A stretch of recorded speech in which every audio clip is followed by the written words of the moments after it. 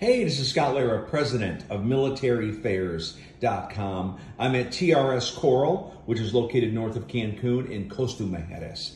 And the reason I'm coming to you today is I want to talk to you about bottled water.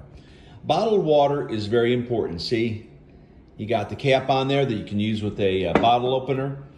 And the reason I'm talking about bottled water is because that can really help you prevent traveler's diarrhea. And it's not just Mexico. You can be going to Italy, you can be going to Germany, you can go all over the world. And if you don't think about the food and drink you're eating, it is possible you'll get traveler's diarrhea. And that's the last thing you want when you are traveling. You don't want to be sick.